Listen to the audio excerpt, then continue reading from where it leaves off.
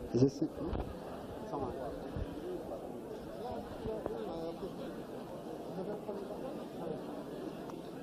Okay, I thought I saw a place. I'll sit right here. Okay. For the questions, I'll help people.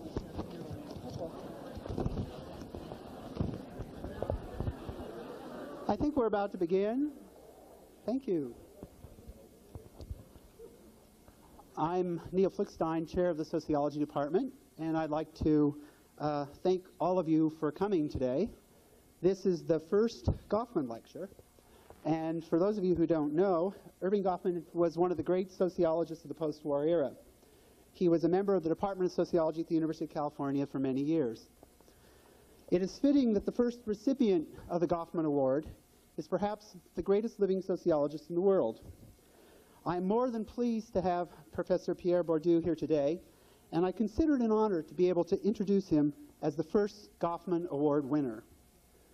Professor Bourdieu currently holds the chair in sociology at the Collège de France. He is also director of the Center for European Sociology. Professor Bourdieu is the author of some 30 books and nearly 400 articles that have been translated into 24 languages. He has made important contributions to many disciplines, including sociology, anthropology, history, literature, political science, linguistics, and philosophy. His best-known books include Outline of a Theory of Practice, Distinction, Homo Academicus, and The Logic of Practice. Pierre Bourdieu is also one of Europe's most influential public intellectuals.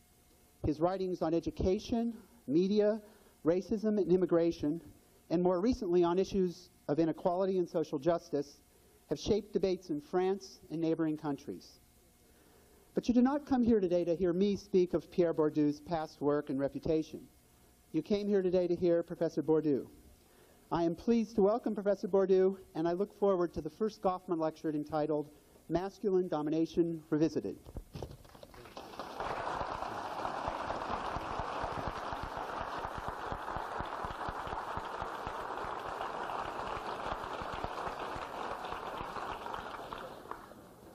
I want to thank the Sociology Department and Professor Neil Flickstein for the opportunity to speak here today in front of this impressive audience. I would like to thank also the students and the faculty for their welcome, and all the different departments and programs for their welcome in Berkeley. First, I would like to say that I am honored, indeed proud, of being the first recipient of the Goffman Prize awarded by the Sociology Department of Berkeley. Erving Goffman was a very dear friend of mine, and leaving aside personal memories of the man, I would like to insist on two characteristics of a scholar which, in my view, deserve to be celebrated and imitated. First, he was a very modest person, and especially when it came to his theoretical culture. He often expressed his regrets at not having the strong philosophical training that some European scholars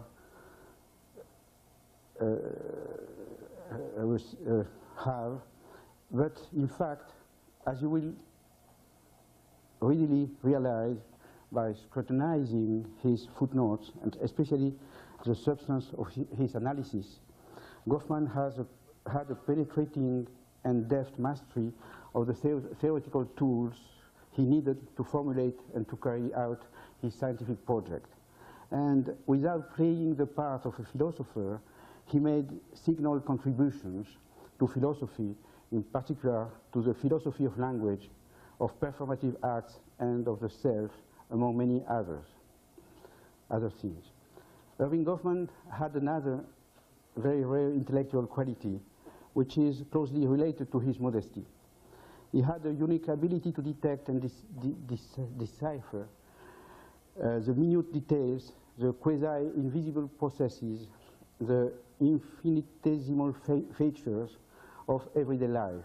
He was the discoverer of the infinitely small in society, and he raised to the dignity of scientific objects the bits and pieces of social life that were before everyone's eyes, but had never been seen and understood in his light.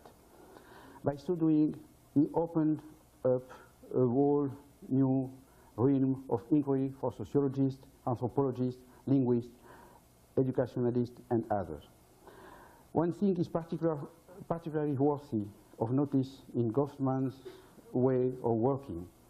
Instead of offering verbal answers to huge and vague questions such as what is gender, or how do gender, race, and class interact, the kind of questions so fashionable today which lend themselves to neither serious philosophy nor rigorous social sciences, but to something that falls in between and often meets the standards of neither, Goffman worked to reformulate broad, abstract issues by means of a precise analysis of the most concrete and apparently trivial details of social phenomena he observed.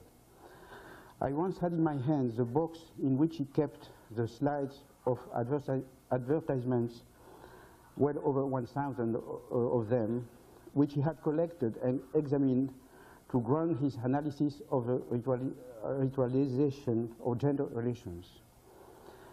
This is a good example, a model, particularly for younger scholars, of how one does innovative and rigorous social analysis without huge amounts of economic and bureaucratic capital, and even symbolic capital, that is, without the ritual name-dropping of canonical philosophical authors and perfunctory references that eat up ever more energy and space. A few years ago, I wrote an article entitled Masculine Domination. Today, in his brief lecture, I would like to do three things. First,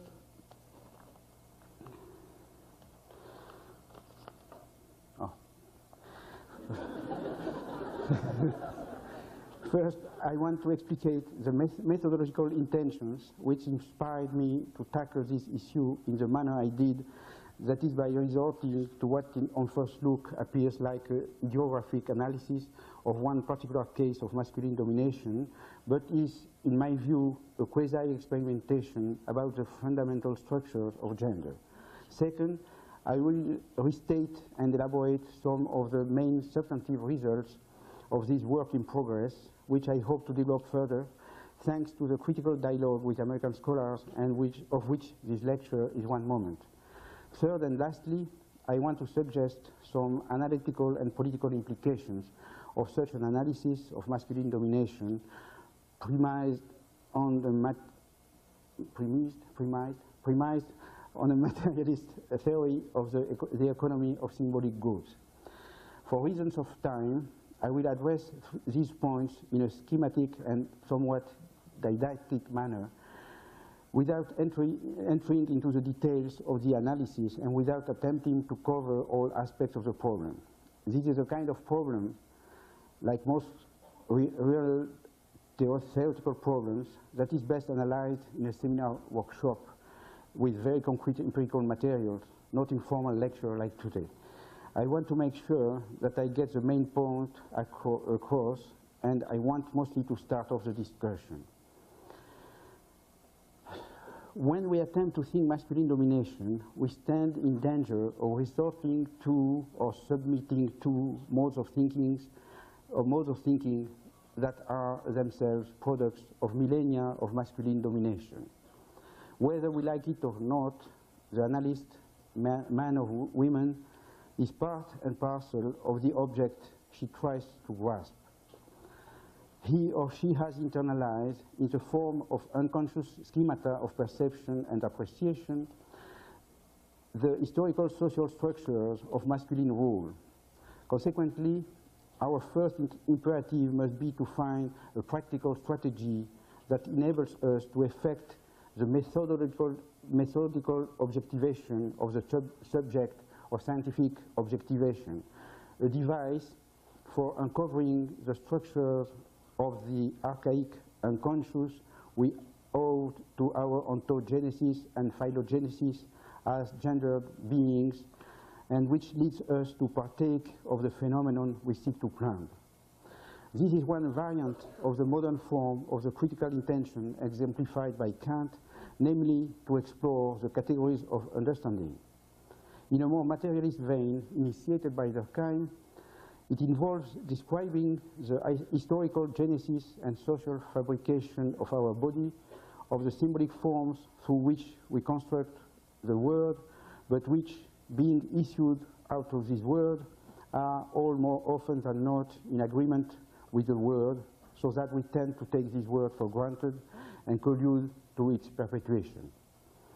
30 years ago, it was necessary to show, as I did in my book Reproduction in Education, Society and Culture, it was necessary to show that the school is a conservative force in order to try to make it the liberating force that it can be under definite social conditions. Today, it seems to me that it is necessary to take the risk of appearing to justify the existing state of gender relationships by showing that women, as they have been constituted and gendered being, as they have been constituted as gendered beings by the social world, can contribute to their own domination. This, not for the pleasure of disenchanting or appearing more clever than everyone else, but to increase the possibility of effecting the symbolic revolution, which is the condition of a true transformation of gender relations.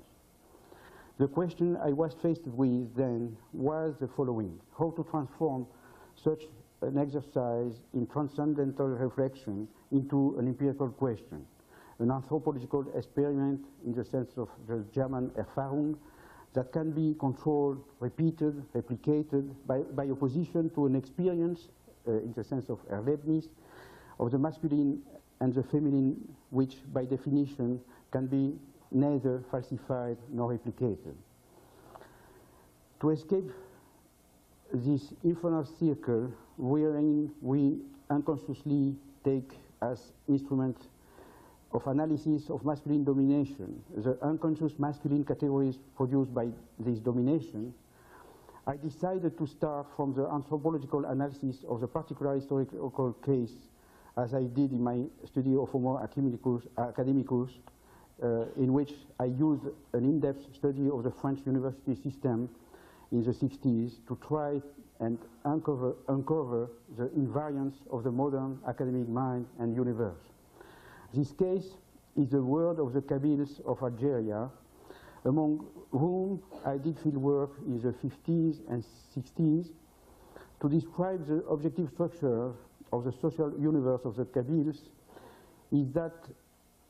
To describe the objective structure of the social universe of the Kabyles is at the same time to describe the mental structure of the observer, that is my own mental structure as a man born in the neo-Mediterranean cultural tradition.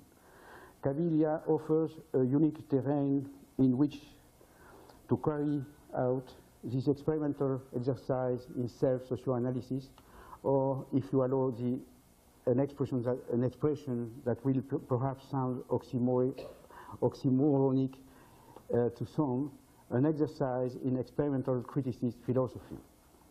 For a variety of historical reasons that would be too long to enumerate, this peasant society in the mountains of Algeria was until recently a kind of anthropological sanctuary where ancient Mediterranean traditions and modes of thought had been preserved at a fairly high degree of practical coherence and integrity.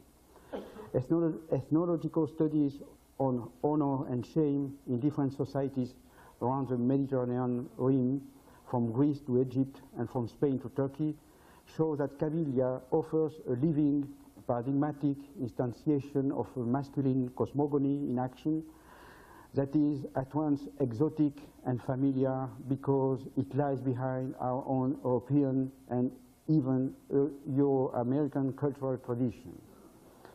So that by studying up close the rituals and mythical practices of the Kabyles, we may uncover or recover a system of representations, or better, a system of principles of vision and division common to the entire Mediterranean civilization, and which survives to this day in our mental structures and for part in our social structures. The phallo-narcissistic cosmology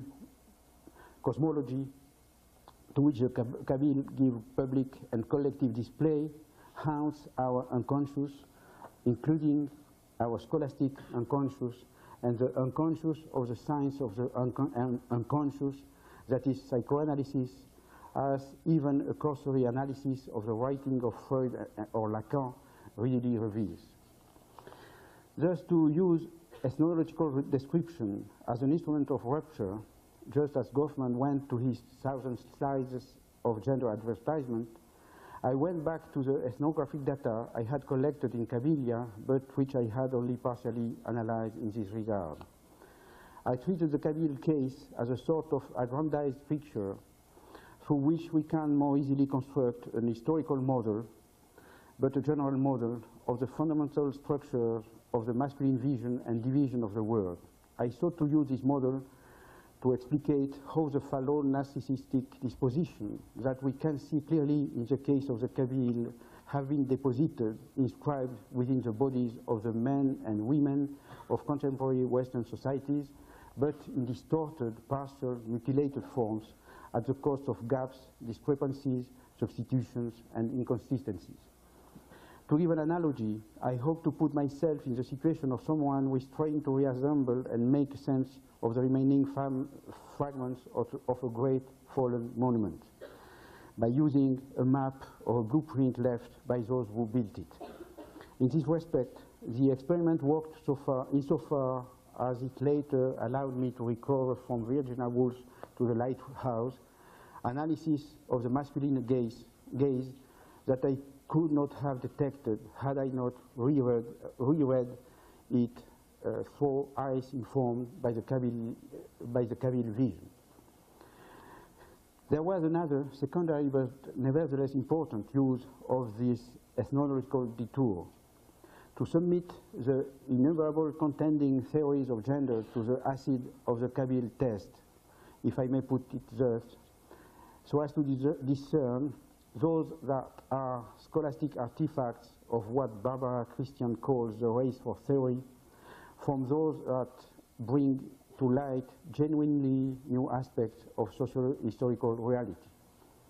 At the risk of seeming arrogant, I will confess that I also hoped that through this methodological device and following the logic of a historical founded model, I would be able to propose a systematic account of gender domination that would integrate the best of the existing works on these topics, works which I read, for most of them, only ex post, after having conducted my own inquiry, for fear that it would be diverted in directions stipulated by the masculine unconscious of which all of which partake. Now I would like to mention briefly a few of the main substantive results of the detailed anthropological analysis of the Kabyle case. First, what we can see most clearly in the case of social universe where sexuality, in the sense we give to this term, has not been constituted as such and autonomized from other realms. I think that is an important property that we discover about our world, the fact that in pre-capitalist societies, undifferentiated societies, what we call sexuality, and which is mostly visible in the limiting cases of eroticism or pornography, sexuality as such is not constituted as such, is not made autonomous. It remains involved into all the logic of practices. It's involved into agrarian practices, into cosmology, into all the aspects of the world. And one of the errors, in my view, of most of the analysis of sexuality and of gender domination come from the fact that we forget the degree to which gender relationships, and especially sexual relationships, remain involved in a full set of logical and sociological relationships. So I come back to this point. So in the case of Kabylia, what is evident is that sexual differences are both inserted and submerged within a system of anthropological and cosmological oppositions that are constitutive of a vision and experience of the world.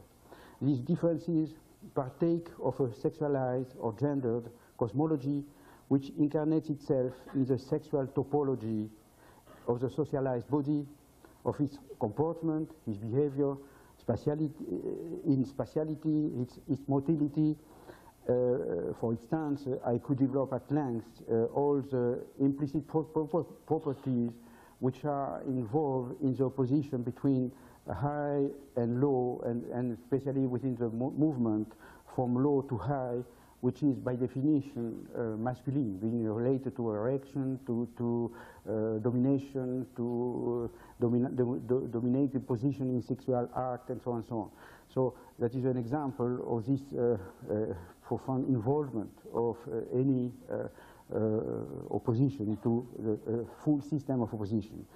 While any particular sexual difference is arbitrary when taken in isolation, much like a phoneme, the opposition masculine-feminine is endowed with objective and subjective necessity by the fact that it is entangled in, supported of, and supported by an inexhaustible and inextricable system of homologous oppositions that reinforce one another between high and low, above and below, before and behind, left and right, straight and crooked, in both the physical and the moral sense. And that's another property of this system, that you go without break, without discontinuity from the physical to the moral sense of all these oppositions. Dry and wet, hard and soft, tasty and insipid, bright and dark, inside and outside, etc. To make it more convincing, I would need to take one of these oppositions and to analyze completely all the anthropological dimensions. But to give you a Goffmanian example, you know, I used to observe that when I have dinner with a woman, and we order two things, for example, cheese and sweets, you know. The waiter, every time, you know, there is no one statistical exception, every time the waiter gives the salty dishes to the man, to the male, and the sweet dishes to the woman. So you may make observations, and you may all the opposition, the big one, the little one, and so on and so on. So it could be an experimental sociology, you know. So. So when the fact that the oppositions are inserted, included in a system of opposition is very important, because as in a linguistic system, in a language, you know, in langue, in sense of saussure, every phoneme, all this, which is by itself arbitrary, takes his necessity from his belonging to a system. Everybody knows that. But when you refer to a practical system of oppositions, you know, it's very impressive to see how the insertion within a system exerts an effect, what I could call an effect of necessitation. It makes necessary through, you have an effect of necessitation through systematicity. And this effect of necessitation through systematicity is redoubled, reinforced by a second effect, what I could call natural confirmation. So I begin by the example. When I was a child in my village, people at that time of the year used to say that it was always rain on Good Friday, you know. And there is a different methodology, you know, from here. But they observed that it was always raining, and they would see in this coincidence the natural verification of the religious belief, you know. It rains and so on. So this effect of natural pseudo-natural verification is very, very important to explain the strength of the beliefs, and what is important is that the opposition between male and masculine and feminine things, this opposition corresponds geographical oppositions, biological cycles, agrarian or cosmic cycles, and so on. And in this manner, the hierarchical binary opposition between male and female appears founded in the nature of things, because it is echoed virtually everywhere. And so I think this effect is very important to understand how strongly this opposition is inserted in social reality. And we have the equivalent in our societies.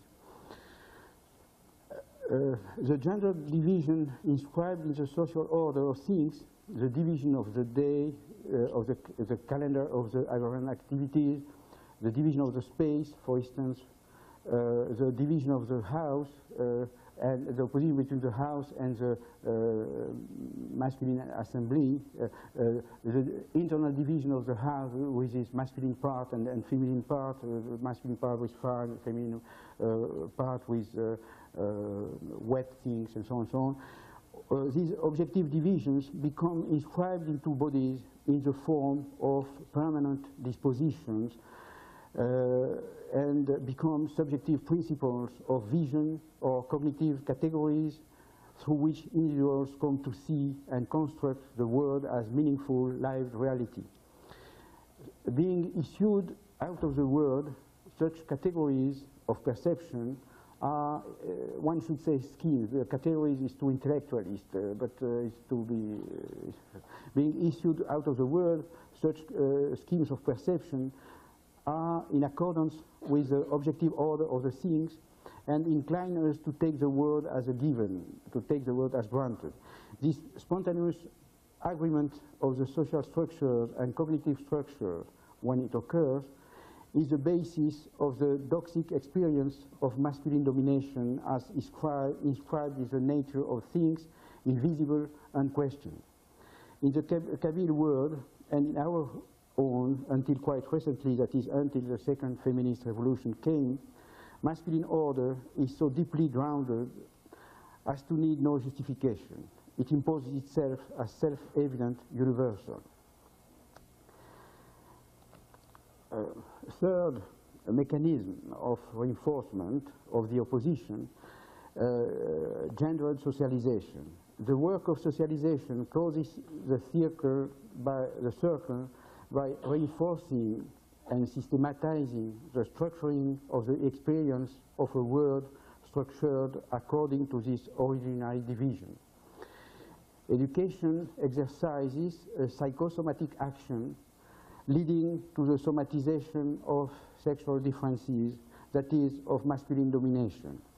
One particularly important domain of application of this work of psychosomatic inculcation is the embodied construction of social differences between the sexes. This construction operates via several means. First, what I call rights of institutions, rather than rites of passage, like circumcision. These rites mark the opposition not between before and after, as the notion of rite of passage suggests, between youth and adulthood, but rather between those who participate in the rite, men, and those who do not, women. In our society, one could show that sports play a similar, very similar role of constitution, of institutionalization of gender divisions. Second process of construction, the construction of the social body, of the biological body. That is the symbolic remaking, reworking of anatomical differences. I collected a lot of data about that. You know, I asked questions at length with men and women about how sexual organs are perceived, how they are named, and so on, so on, so on. And one may see that the anatomical difference is socially constructed, socially elaborated, and that they are struggles about anatomic differences. But I don't develop this point, but the important thing is the ideological or symbolic mechanism. I want to summarize in one sentence. The socially constructed body serves as an ideological foundation for the arbitrary opposition through which it was itself constructed. If you want, the body is constructed according to a position between low and high, erected or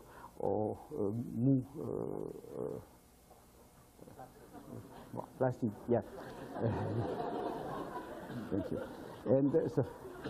And all these oppositions are used to construct the anatomic organs, and the anatomic organs being constructed as such become principles of construction and even more of legitimation of social construction, which are in fact basing, you know.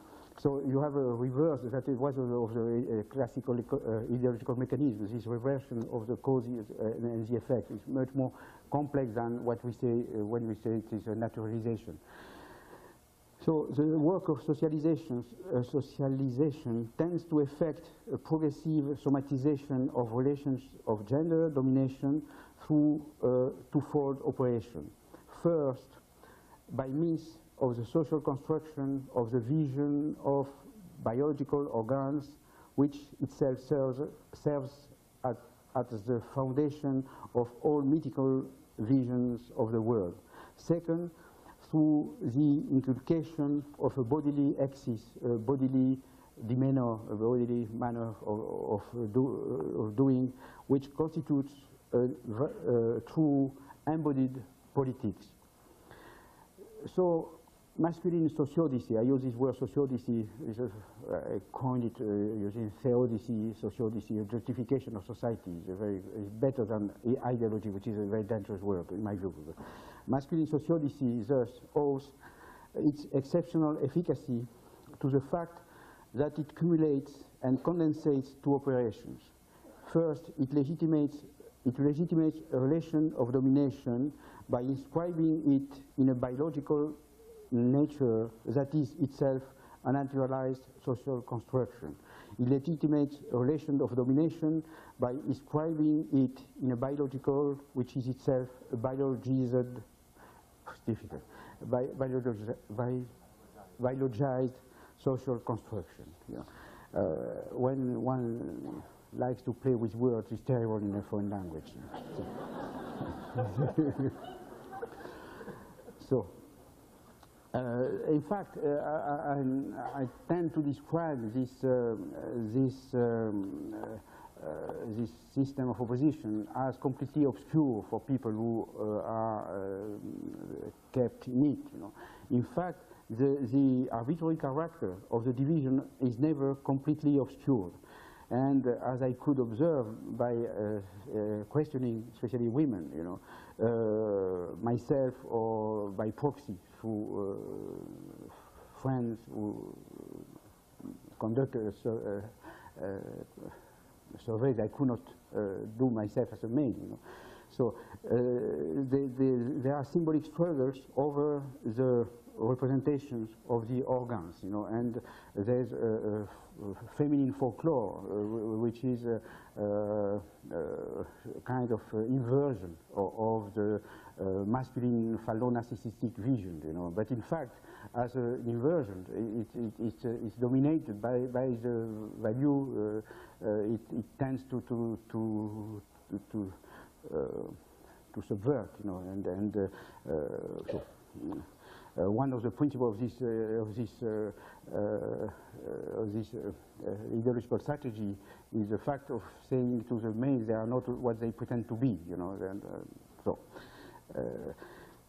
third process, the operation of social construction takes as a main object maybe the sexual act as such. So I recorded different, the Kabyles don't create myths, you know, they have very few myths. I have found two, and both were related to masculine feminine division. One was about sowing when the male was sowing, you know, and he had corn, the blé, corn, and the female wanted to imitate him, and she made a sewing, and she had barley. C'est ça. Yeah. So that one was one. The other one was about mythology to justify the fact that in sexual act male must take the dominant upper position, you know. So I don't tell it is very funny, but it's very long. So and I would need a lot of vocabulary and so on. So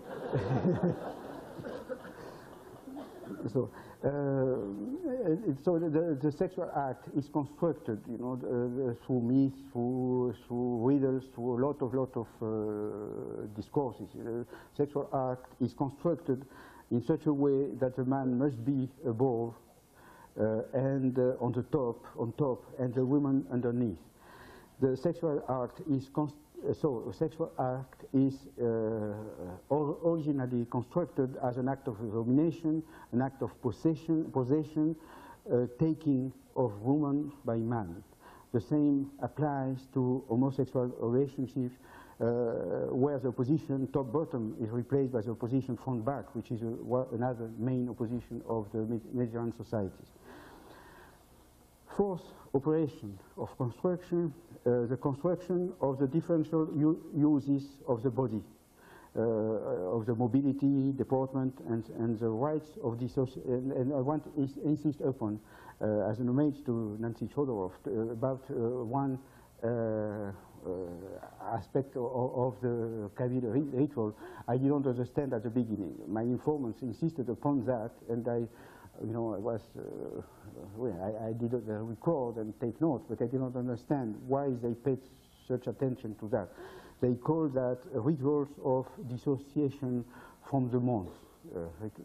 And they are rituals which are made, after the naissance, the birth, after the birth of the child, for example. There are different rituals to separate a boy from his mother, many of which involve the use of cutting objects. The mother lays on the right side, and the boy is on his right side, and in between you put knives, you put plowing, things made by the Smith for by blacksmith, yes, and using fire, you know. So the knives, what other things? So. Afterwards, the baby boy is deposited to the mother's right, the masculine side, where typically lie masculine objects such as large knife, a plough, and a stone from the fireplace, and so on. Another example of these rituals of separation is the first cut of the hair of the baby boy, which is surrounded of a lot of ceremonies. Is the father who cuts the hair, which is a feminine feature, and which attaches the boy to the world of women.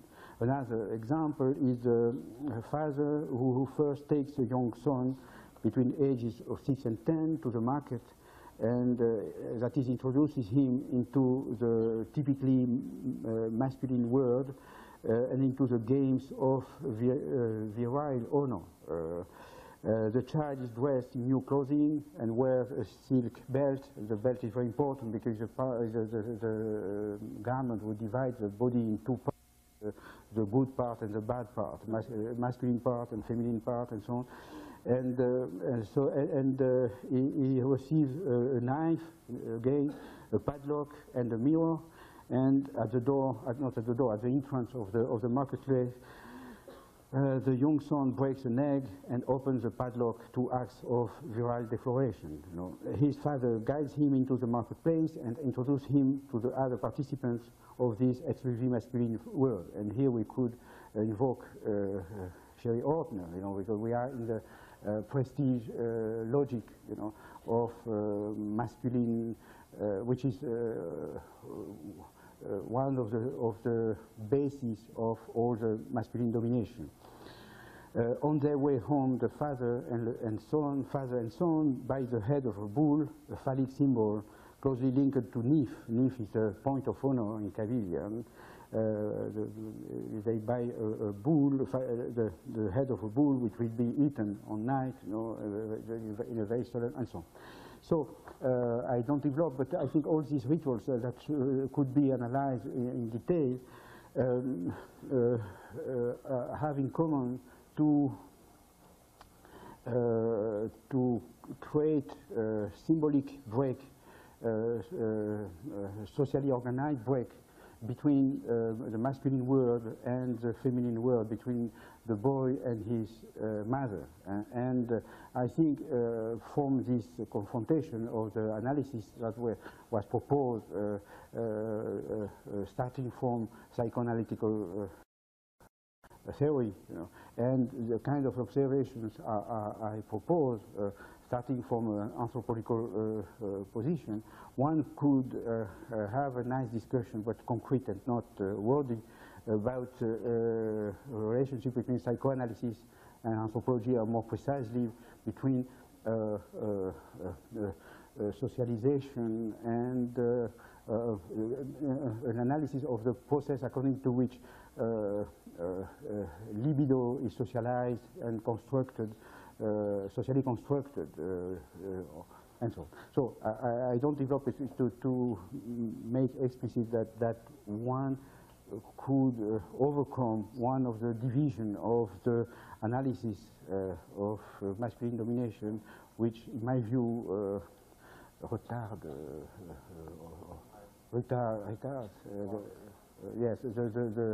the research. You know. Another important thing in these observations is the fact that to proceed continuously without any break from virility to honor, you know. So manliness is at the same time virility in biological sense, you know, in the most evidently biological sense, especially in women's talk, you know, it's clear, you know.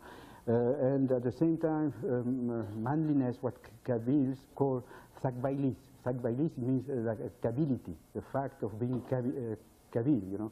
The fact of being Kabyle is the honor, you know. Virility is a biological competence, power, if you want, and at the same time, symbolic competence, symbolic power, and manliness. Even now, you know, when you look at the historical studies about the boarding schools in England, you know, in 19th century, you know, manliness, and so. I don't know. Morality and politics are inscribed in the body, and all the honor, all the ethic of honor is included in one verb that Kabyle used to use to express the masculinity, the manliness, is the verb kabel. It means kabel is the same family as Qibla.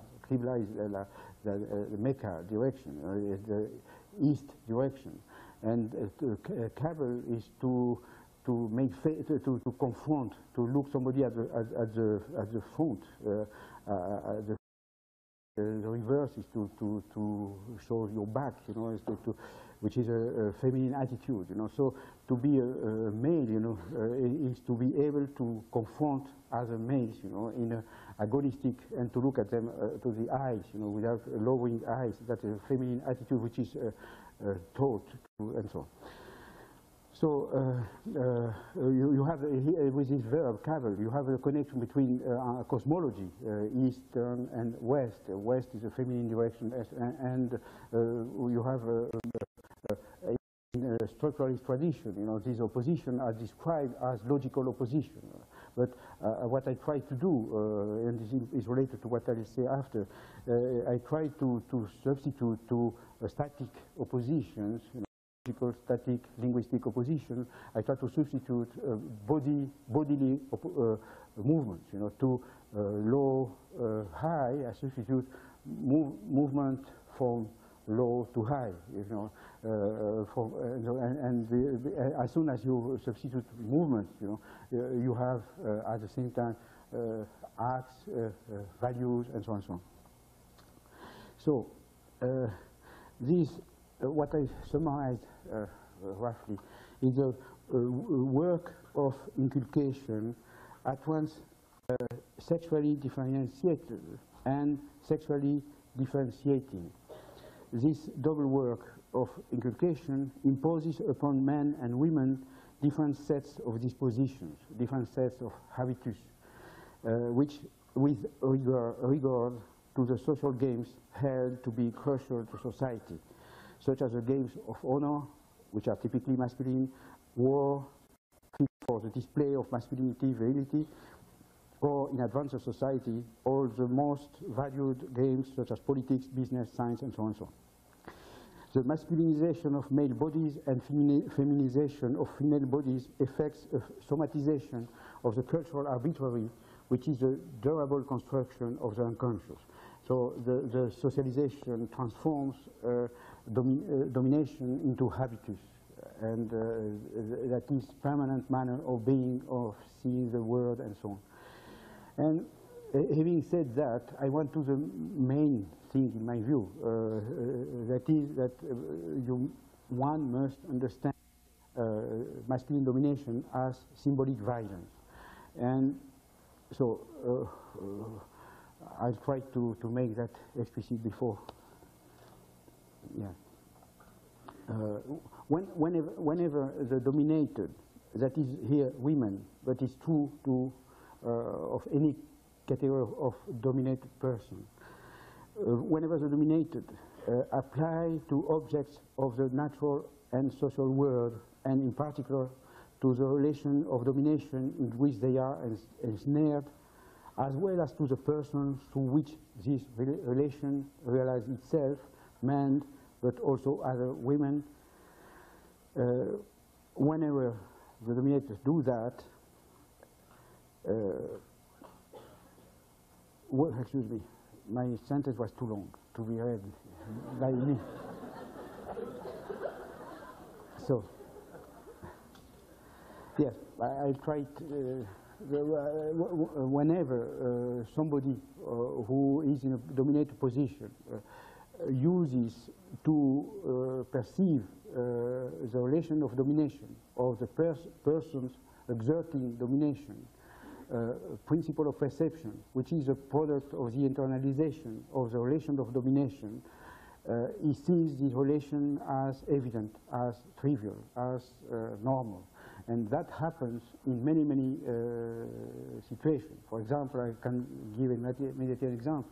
One of the main obstacles when you conduct surveys about culture, at least in France, is the fact that as soon as you ask a question about cultural competence, people without cultural competence manifest cultural shame. You know. They hide, they don't know, they may rougir, they may blush. You know, they have a lot of emotions. You know. And in fact, the most of the effects of symbolic violence are emotions or passions or love among them. You know, they are these acts of cognition, because when you are to be in the symbolic domain means to be in the cognitive, in a place in which you have cognition and cognitive effects. You know, so when acts of cognition are operated in such a condition, they are inevitably acts of misrecognition.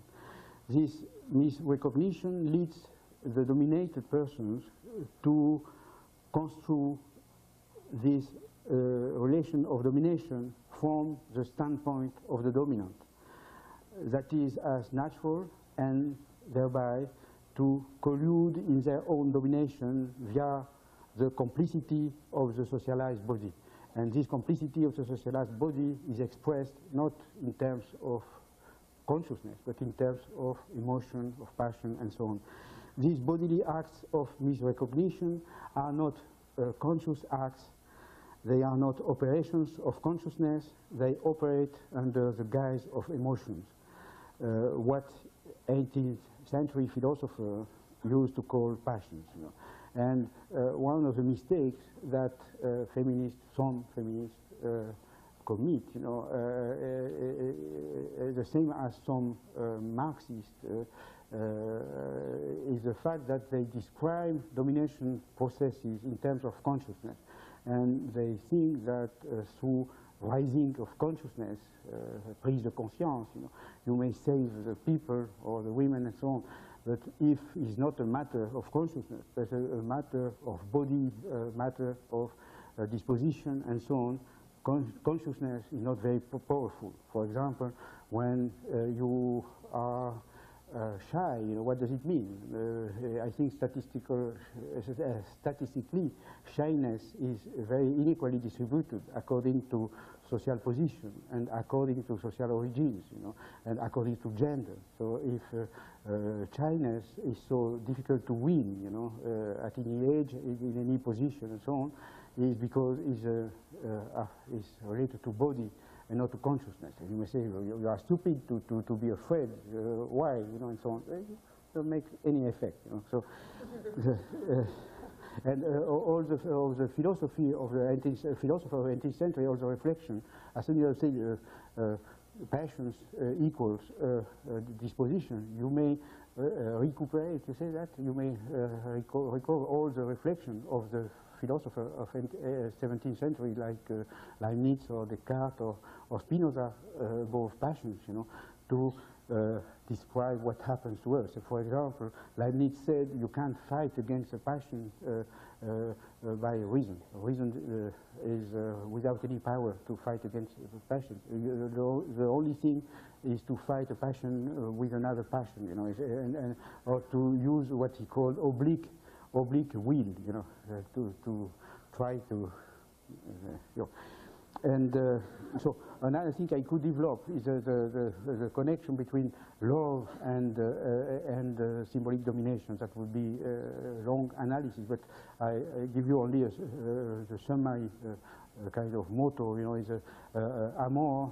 Amor in the Latin sense, you know, is amor fati. You know, amor is amor fati. You know, the Stoicians said they preached amor fati. You must love your fate, you know, your destiny. You know. And in a sense, when we love our destiny. And homogamy in our society, you know, is you know. And I could develop, but I stop at this point. Indeed, the case of gender domination shows better than any other that symbolic violence accomplishes itself through an act of cognition and of misrecognition which lies beyond or beneath the controls of consciousness and will in the obscurities of the schemata of habitus that are once gendered and gendering.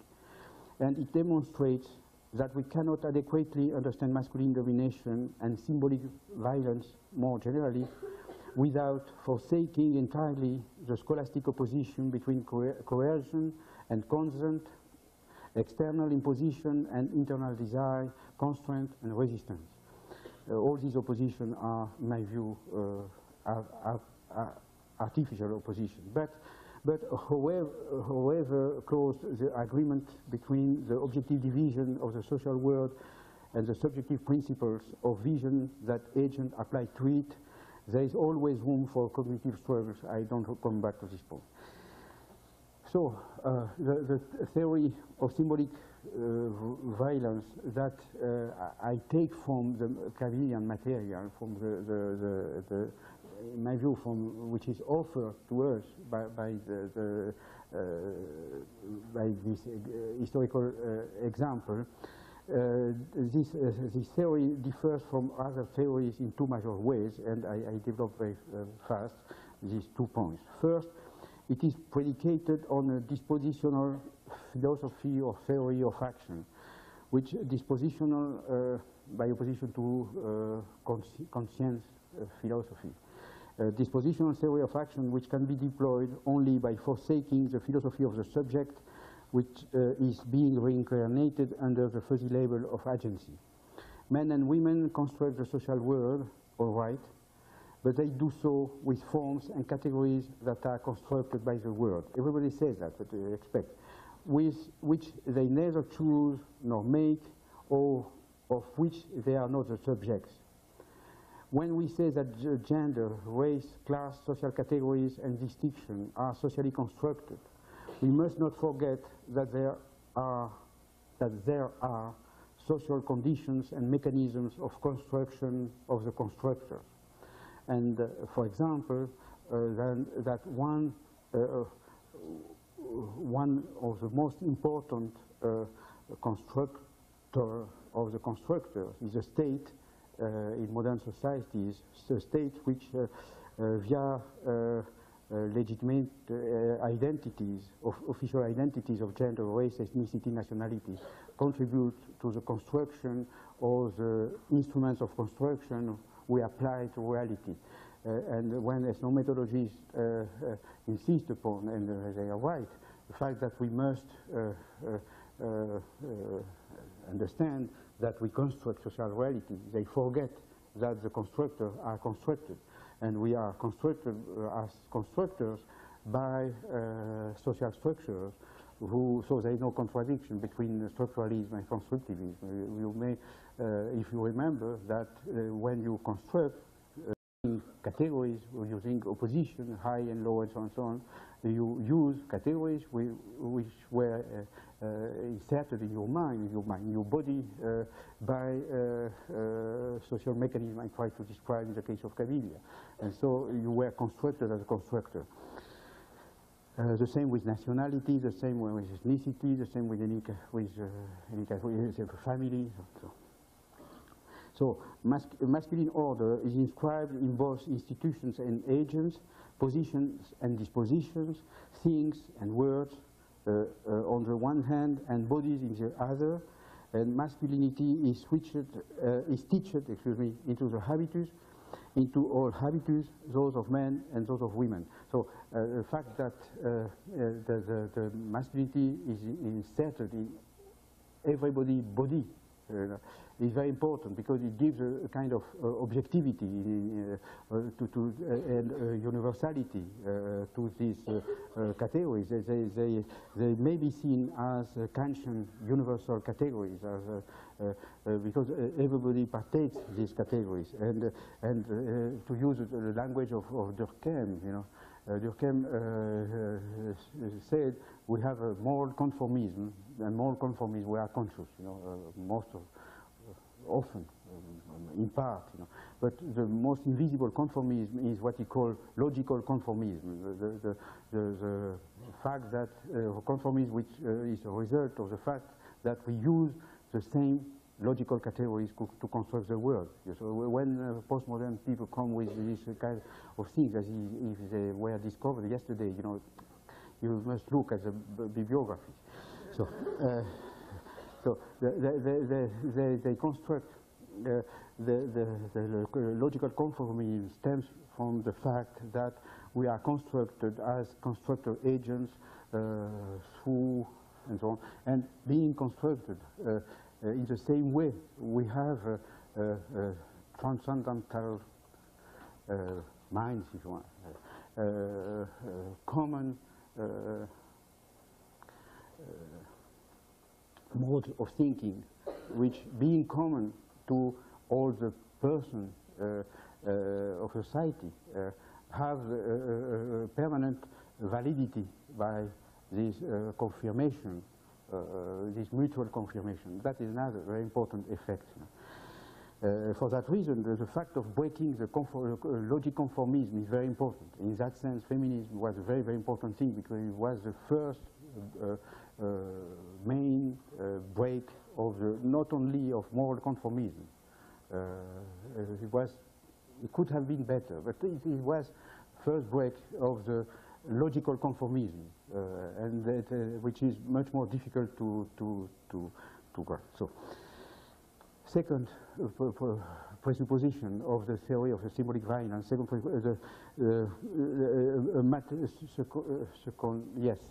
basis, if you want, a materialist analysis of the symbolic order. Most theories of gender proceed either from a materialist analysis of the material order or from the symbolic analysis of symbolic. What I propose is to import the materialist mode of thinking into the analysis of the symbolic universe, just as Weber imported this mode of thinking into sociology or religion. The study of masculine domination highlights the severe shortcomings of materialist theories of domination. These shortcomings are especially visible in the case of pre-capitalist societies in which symbolic capital is a preeminent form of power, according to me. Anthropologists such as Sherry Ortner have shown that one cannot understand sexual practices and meanings without taking into account the fact that masculine action is always oriented toward prestige. But to draw the full implication of this finding, one cannot rely on a symbolic analysis of a symbolic order. We need a materialist theory of the economy of symbolic goods and symbolic exchanges. Masculine domination, I go too fast, but masculine domination is a final analysis, is founded upon the logic of the economy of symbolic exchanges, that is, upon the fundamental asymmetry between men and women instituted in the social construction of kinship and marriage, that between subject and object, agent and instrument. And what I should do is to try to show how this division may perpetuate itself in a distorted form in our society. It is a relative autonomy of the economy of symbolic capital which explains that masculine domination can perpetuate itself despite transformations of the mode of production. It follows that the liberation of women can come only from a collective action aimed at a symbolic struggle capable of challenging the immediate agreement of embodied and objective structure, that is, from a symbolic revolution which questions the very foundations of the production and reproduction of symbolic capital. So, in conclusion, as fast as possible. It is not, as you may suppose, it is not possible in such a brief talk to say everything and to say it in the right order, especially on such a thorny and contentious topic. But I would like to close by suggesting three functions that this analysis of the Kabyle case can play when we transfer and apply it to the understanding of contemporary society. First, this model can serve as a detector to locate and gather the infinitesimal traces and the scattered but ubiquitous fragments of the androcentric world view. It allows us to better understand the systematic character of masculine domination. I think masculine domination operates as a system. That maybe is one of the main things I would insist upon. It allows us to better understand the systematic character of masculine domination and how it comes to constitute male heterosexual rule as a natural given.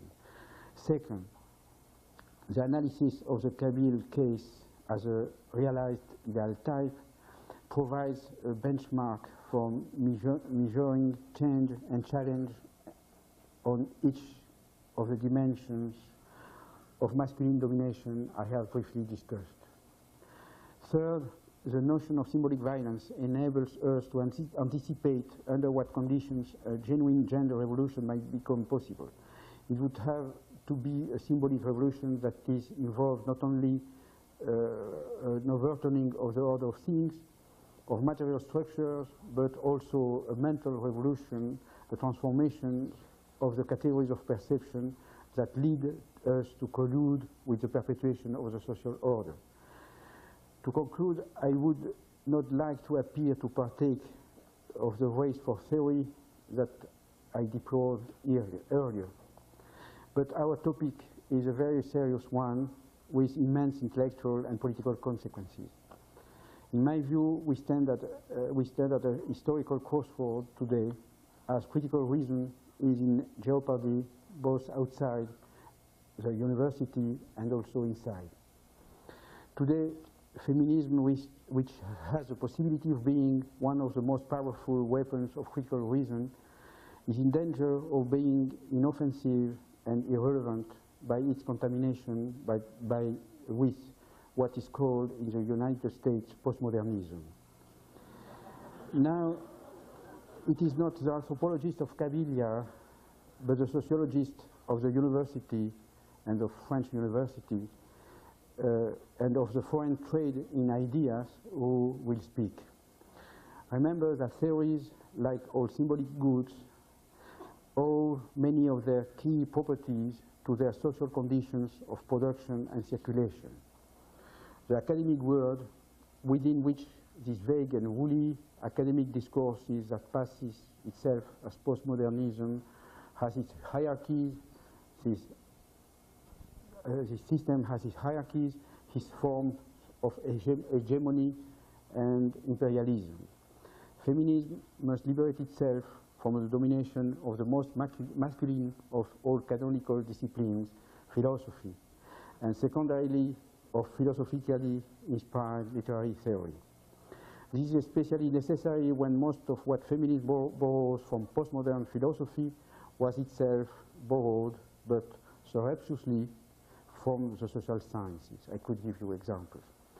I take only one. To denaturalize is to defatalize. That is repeated. This idea is as old as the world, or at least as old as Marxism.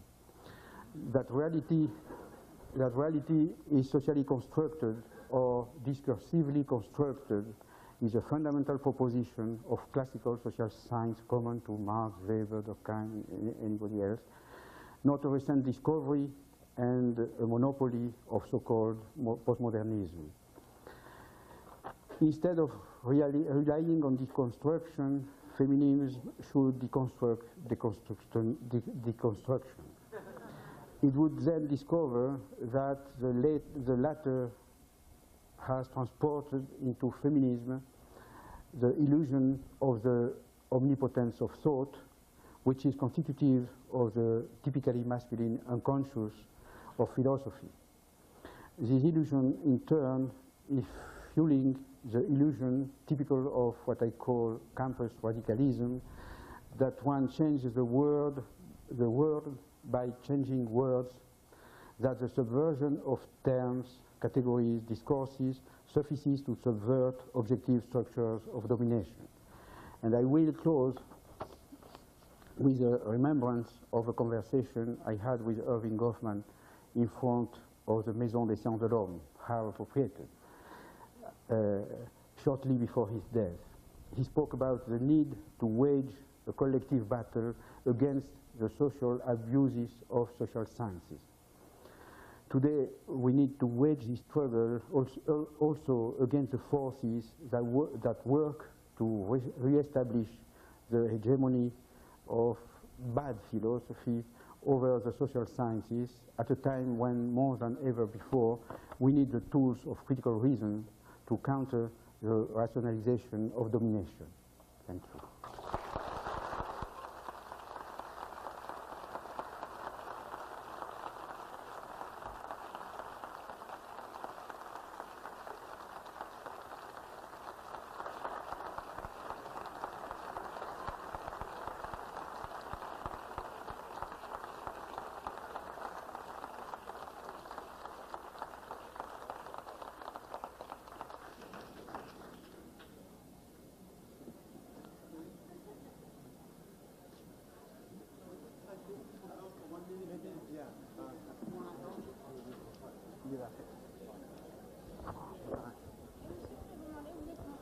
We'll have a 3-minute break to allow people who want to leave the room now to be able to leave before we start the discussion part of today's first Goffman Prize lecture.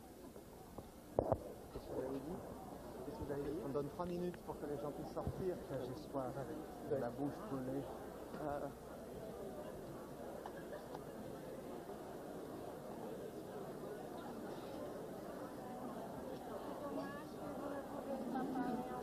Oui,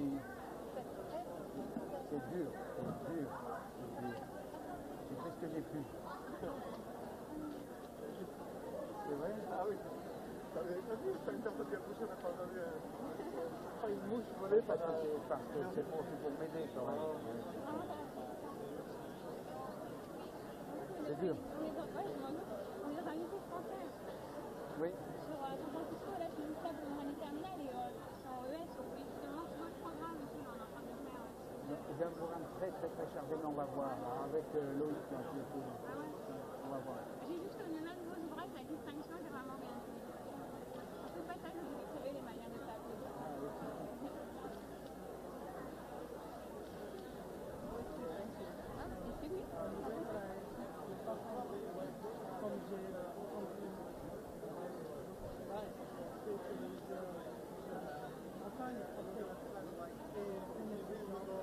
Could you take a picture with this? Yeah, this is a great one. I just have to ask before.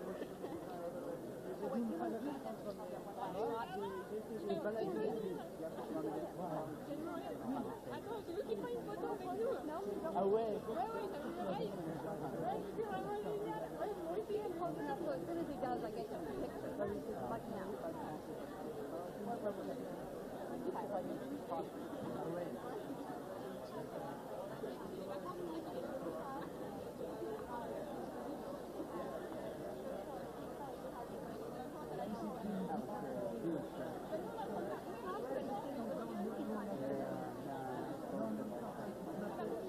This room is so hot and the sound is so bad. I think that if they would have turned it up louder, it would have been a little softer.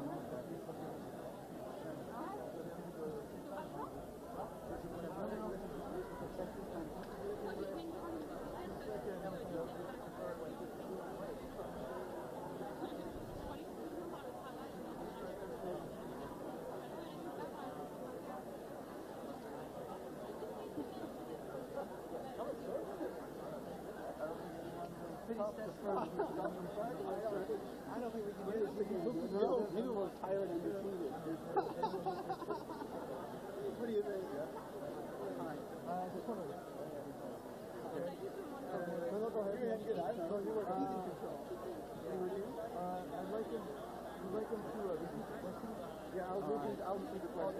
don't we have people who come in and sit down? No, you sit.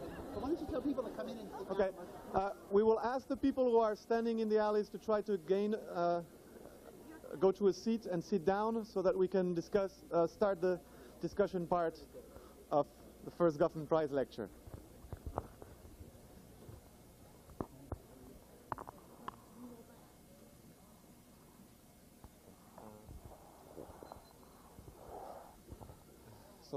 So the floor is open for questions. If you can try to shout your question, and I'll try to repeat it. So try to make your questions brief and intelligible.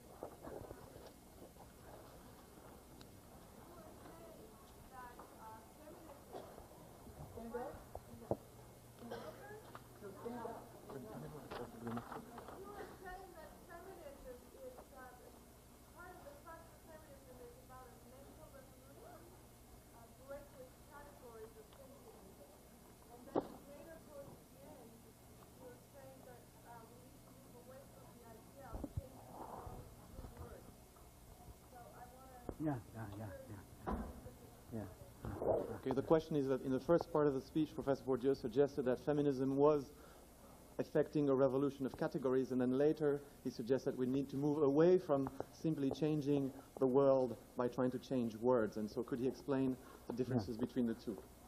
No, it's a difficult question. I was conscious, I can tell you, that there was something like a little contradiction.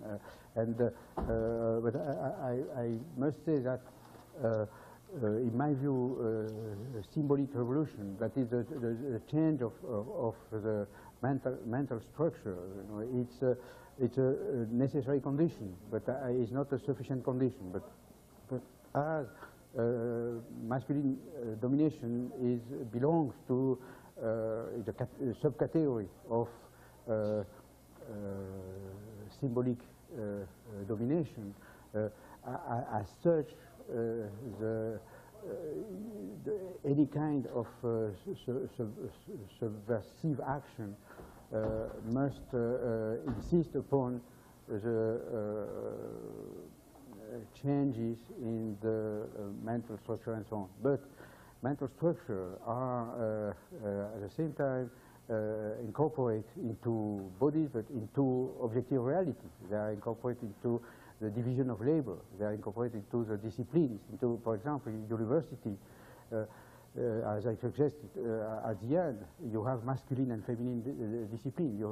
There is a beautiful article of which I forgot the author, about soft and hard disciplines, and soft disciplines are feminine disciplines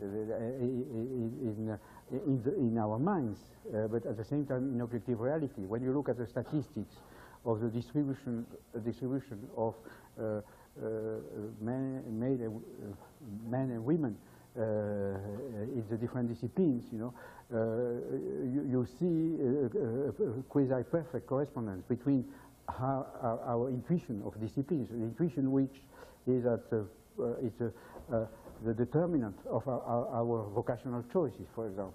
Where, for example, sociology is masculine and psychology is feminine. It's an opposition between public and the private. We have this opposition in mind. When we say I die for sociology, in fact, it's a masculine choice, and I don't know it. But this masculine choice is reinforced and positively sanctioned by the fact that if I go into sociology, I will find males. And for example, when you conduct interviews with young girls who are in a discipline or in a track, in academic career, in which is seen as non-masculine, non-feminine. The evident thing is she feels alone. I had an interview with a young girl of 16. She was the only girl among boys. And so she described that. She said, I come back every night and I cry. I say to my father, I can't stay. It's too difficult. She was not, harassed, in any manner. No, she was in a very strange position. Everything did recall her that he should not be there. She was so improbable. So that's another thing. The same with people coming from lower class. When they go into places in which they should not be, they are recalled at every moment that they should not be there. The same with African American students who are the only one. So they are so exceptional. They may have the feeling of being miraculous. For example, one of the effects for people coming from lower background, when they achieve, when they go to Cambridge or to such place, they feel they are geniuses, and that's a manner of killing them, and so on. So, for that reason, to change mental categories, you must change the objective structure which produce these mental categories, and to change the objective structure, you must change mental categories, because the mental category, with the reproduction of mental category, contribute to reproduce objective categories by the fact that people, for example, they reproduce the discipline hierarchy. By thinking, for example, Goffman, my allusion at the beginning to Goffman, he was in front of me the first time we met. He told me, look, you are a French scholar, so you must be good at philosophy. So I said, and by chance, he was not too postmodern, and so he did not pay too much attention to French philosophy, so he did good work.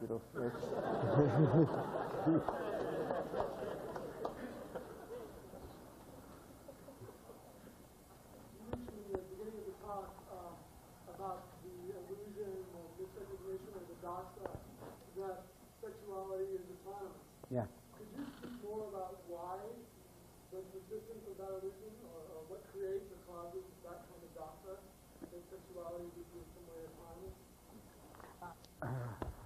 The question is, when Professor Bourdieu mentioned the notion of doxa, he talked about sexuality being autonomized in our own societies and not being autonomized in the pre-capitalist society that he analyzed. And so could he talk about this process of autonomization of sexuality? Yes, I think it's something I discovered, very recently. So I'm not very, very clear about that. I think intuitively, I think it's very, very important. It's something I did not see clearly, but I have in mind the fact that I think it's the same in a peasant European society till recently. Sexuality is developed, in cultivated circles, with the eroticism as a limit.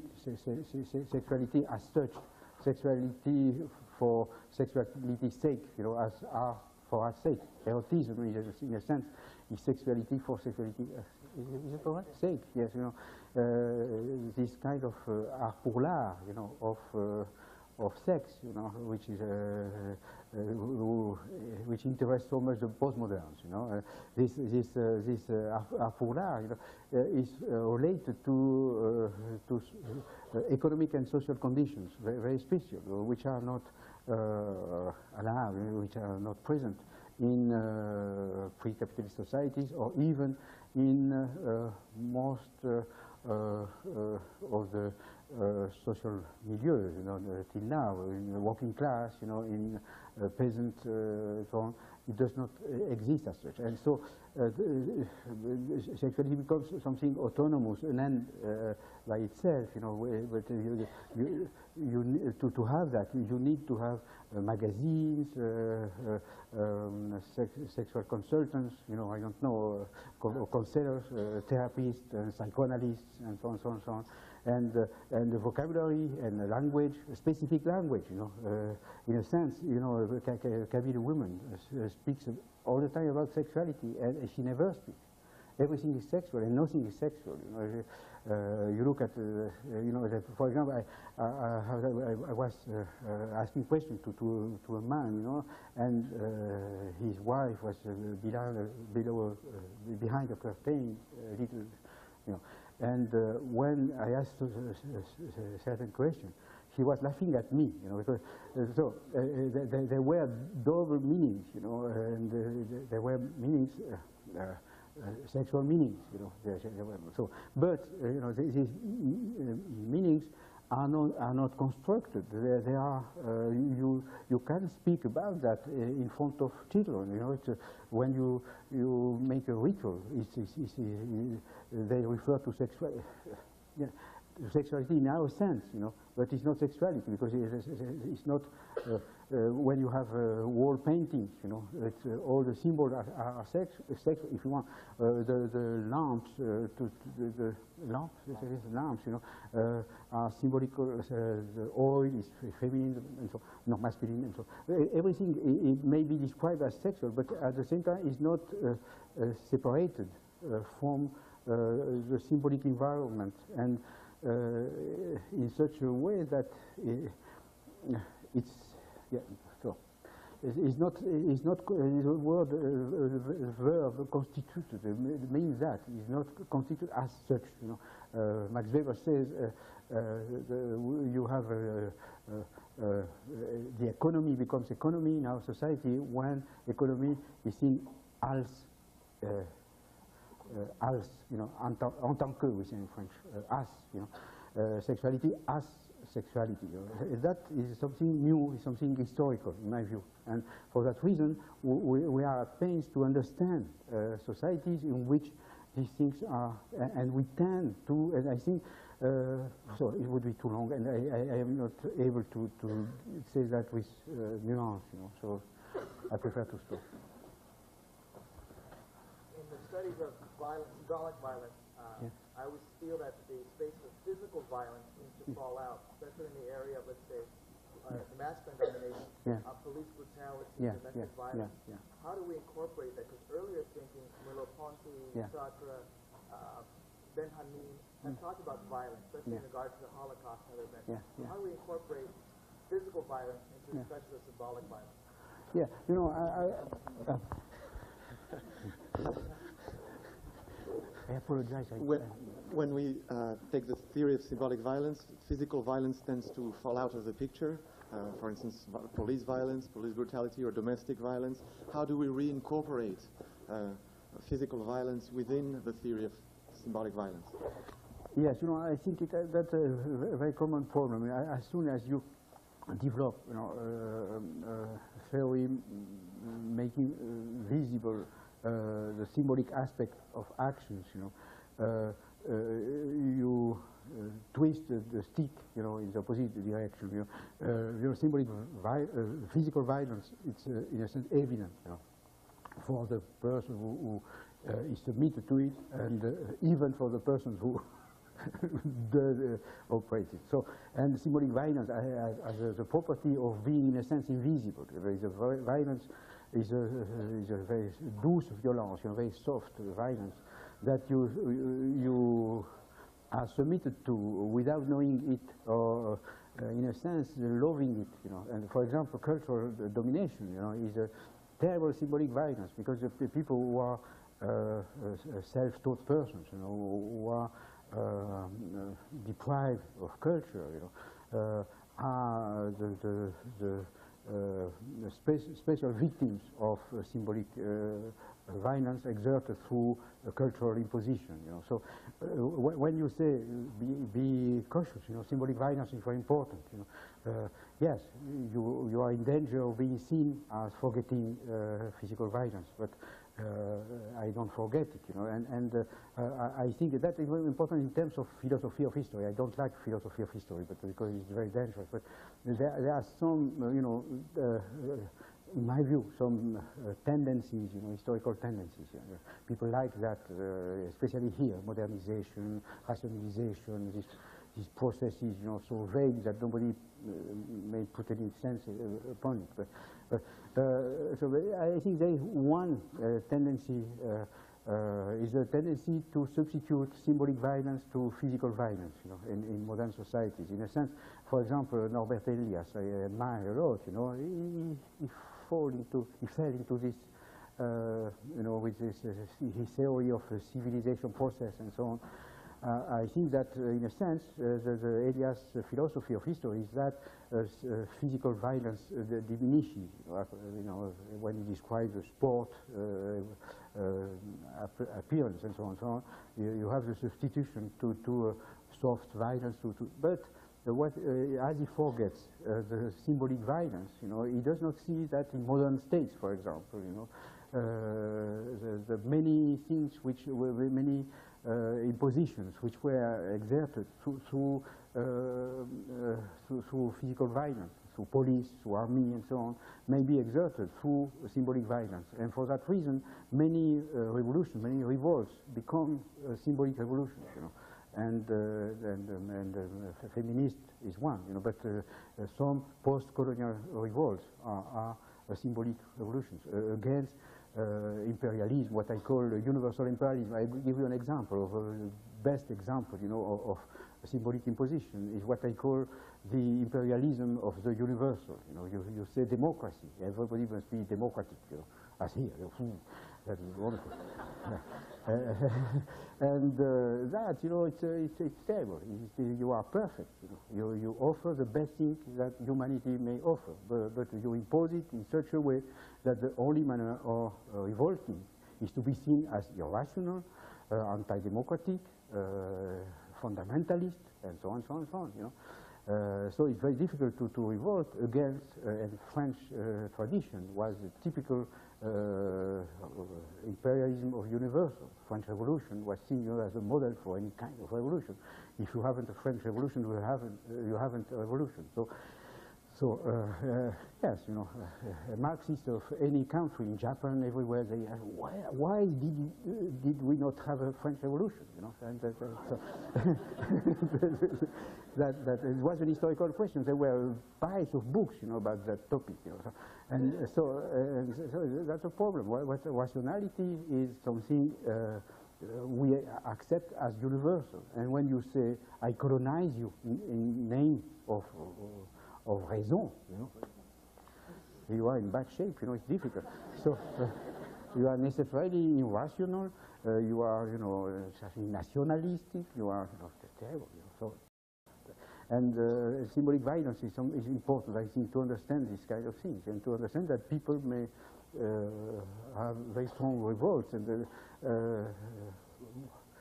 which have to overcome the fact that they are seen as absurd, you know.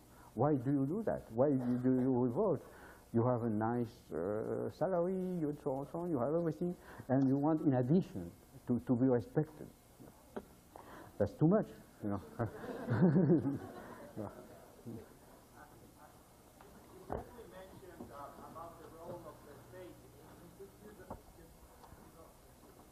Yes.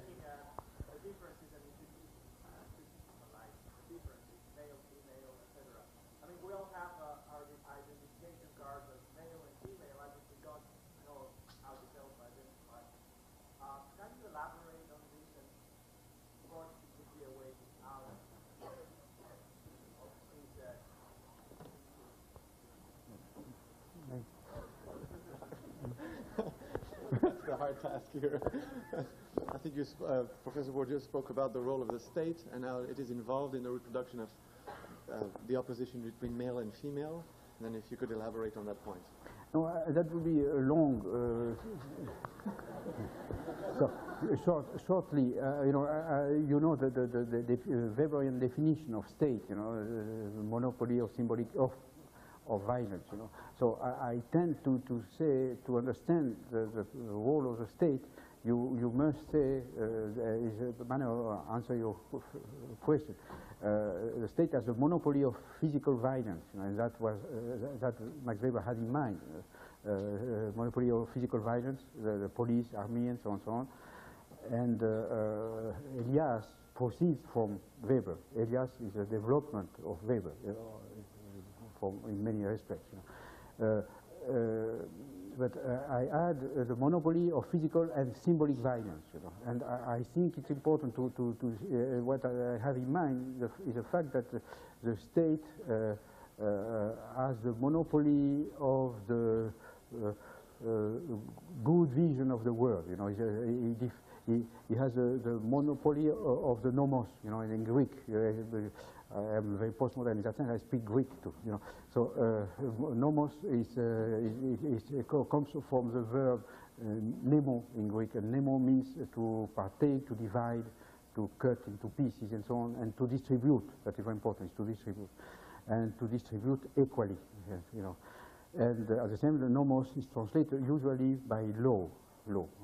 And the state has the monopoly of the nomos. It has a monopoly of the principle of vision of division, and the monopoly of categorization process. You know, it says that's a male, that's a female, which is a problem, you know, in biological terms as we know now. So he says that is a lawyer, that is not. He gives degrees, and degrees say certificates. You know, certificates. It's a typically state act, the act of certification. Universities give certificates. They say you are truly what you are. You may claim to be a male. You may claim to be, I don't know, anything. You know? And so the state, in my view, has a monopoly of symbolic violence. And it's, in my view, is much more important than the monopoly of physical violence. You know? In the same logic, because the other one, everybody sees it, you know. The monopoly of symbolic violence is not seen, and in fact, it's much more important. It means that we have the state in mind, you know. We have state categories, and I wrote a paper about state in which I quote very nice diatribe, you know, of Thomas Bernhardt, you know, about state. He says, you know, we are, as children, we were submitted to the state. At school, we were under the state. We have a state in mind, and so on. He developed that in 2 pages, a wonderful text. You know. And he exaggerates, you know, as a writer, but it's true. He's right. You know, it's true. He says. So one of the problems to be a sociologist, you know, is to know that we have state minds. You know, and we study state with state minds. So everything seems evident. And the most important things, and one of the problems for sociologists is to objectify our minds. You know, the same I tried to do with our masculine minds. We have state minds, and so that was my point. Yeah.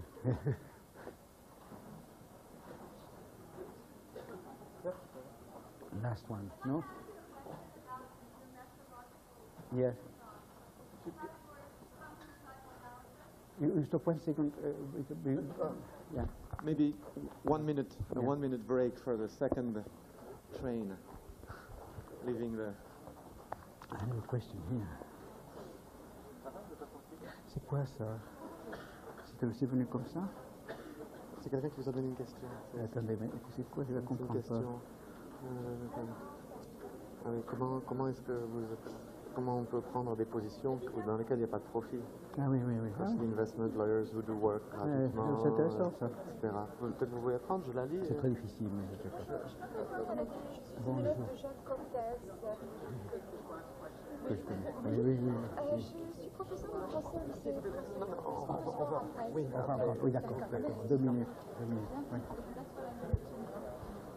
Bon, on fait encore une ou deux.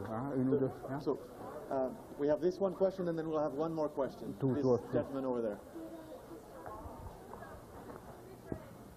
Yeah.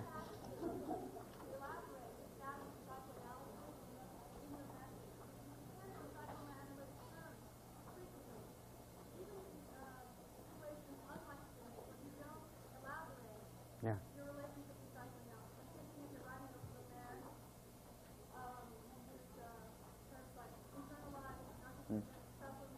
Yeah.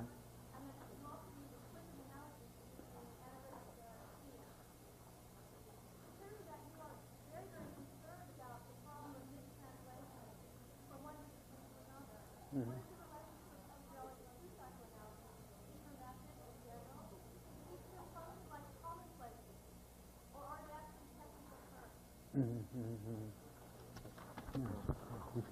This is a question about the role of psychoanalysis in the Professor Bourdieu's theory of symbolic violence. What role does psychoanalysis play in it? There is a borrowing of terms such as narcissism, sublimate, and so on. There's also explicit analogies made with psychoanalytic processes.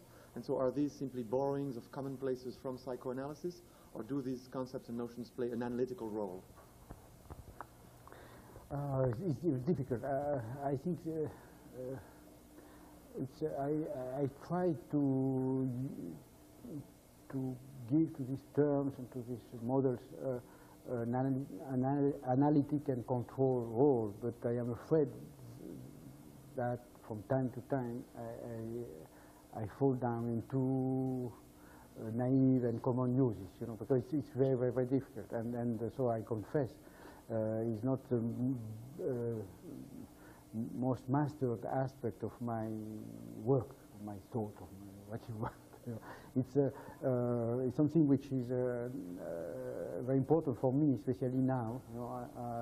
I had recently a discussion with a psychoanalytical sociologist called Jacques Maître. He's studying, I haven't the reference, but you could find the beginning of a systematic elaboration of this problem in the discussion I had with him. I haven't the reference, but I could send it to you if you give me your address. And we had a discussion about, he's studying the problems which are at the limit of sociology and psychoanalysis. He studies mystical, feminine mystical persons, of 19th century, like Sainte Thérèse de Lisieux, or other person less, more unknown, and the problem is in a case in which the problem of articulating what is usually studied through psychoanalysis and what is ordinarily studied through sociology, the problem is immediately present, and we may discuss it concretely instead of confronting the method and so on and so on. And for example, one of the contributions, one of the results of this discussion was to make visible that these persons, who can be described as having pulsions, and who could be analyzed in psychoanalytical terms. These persons are submitted to social reworking of their pulsions, according to the necessities, the constraints of the what I could call the religious field of the time in which they were. And I use the same kind of model when I study Heidegger. I have my feeling is that there are libidinal persons, that can be studied with tools of psychoanalysis. Speaking of Oedipus complex or anything else. And as sociologists, we may elaborate an analysis of the reworking by society, but more specifically by fields like philosophical field or religious field, and so on, the re-elaboration of these pulsions, how they are expressed, how they negotiate. It's a anthropocentric vision, but it's easier to express how the person have to negotiate their expression. For example, many vocational choices, may be described, in my view, as transactions, as negotiation between persons and offerings. Field, in a field, and the position in a field may be seen as an objective expectation, which gives to somebody the possibility of expressing in socially acceptable terms pulsions which in another field or in another position in the field, in this field, could not be expressed. And I don't know if you understand what I mean. And so it's very difficult to, in my view, to make division between what belongs to psychoanalysis, what belongs to sociology. And so to understand why somebody, he has a wonderful case of a paranoiac priest, who developed a very quasi-fascist mystique, and this guy could have been a politician, but the religion, for example, is at a determinate moment in a determinate religious field with a religious tradition. These people read, they read books, there are mystical traditions, they have examples and so on. In a determinate field, these people may express pulsions which would have put them out of the normal life, in another time, and if they could not resort to the language, the symbolic language of mysticism, for example. So I don't know if I am clear. You have yes, I think the religious field is interesting for that reason, because it's to be crude, it's a place in which things which could be seen as non-normal, can be expressed in a socially acceptable way. And for example, women, you have many mystic women, and they have to, it's a manner of fighting against priests, against priesthood, which is masculine, and to express sexual things, evidently sexual things, the symbol of the heart of Christ, so you have a lot of things which are evidently sexual, and so I don't know, but it's difficult for me to say, to answer the question, what is the relationship between your sociology and psychoanalysis. I think the problem is, in my view, always the same, is to find situations, concrete scientific problems, in which the problem is raised in such a manner that it makes sense to ask the question, what you do as a psychoanalyst, what you do as a sociology. And as soon as you have this kind of problems, all these vague discussions, of frontiers, of limits, of hierarchies, all disappear, and we work together, and we understand. But to say, for historical reasons, psychoanalysts are not well prepared to have these discussions with sociologists, because you have always a hierarchy of discipline, psychoanalysts being on the side of mind, even it's obscure and disgusting mind, unconscious, is on the side of soul, and sociology is on the side of body, of material things, and so on. So you have a hierarchy, and psychoanalysts are not prepared to discuss in normal terms with nice sociologists. We'll have one more question over there. This is a question about the relationship between objective mental categories and material practice. It seems to me that in our society, where all commodities have to be equivalent, an abstract equivalence is established between all commodities, that provides in our mental universe certain categories for abstraction which annihilate any sort of difference. So we have these abstract categories of abstraction which seem to be juxtaposed to these categories of gender that you're saying and hierarchy that come out of the practice of kinship. And I'm wondering what that does, therefore, to our conceptual universe to have both these categories of abstract universalism which annihilate difference and these other categories which are establishing the sorts of hierarchy that you talked about. And how does that affect the way that we can think in gender relations?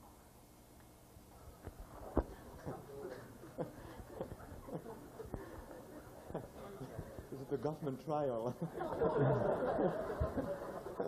the question was about what do we do about the coexistence in society of two kinds of categories, abstract categories, universal categories related to commodity forms that tend to annihilate differences, and then concrete categories of the kind that you analyzed. How do we make the two cohere together, and how do we provide an analytic framework where we can understand their relation? Difficult for me. I think one should discuss about precisely, these abstract categories you refer to. I don't see well, what you have in mind. If you want commodity forms, yeah, I'm not able to answer that seriously. I think it's a good question, but I don't dare to improvise answer. No, it's just what. This is one of the differences, perhaps, between a postmodern thinker who always has an answer to every question and a pre-postmodern thinker who doesn't always. And on this note, I would like to thank and to congratulate Professor Bourdieu for having delivered the first Goffman lecture.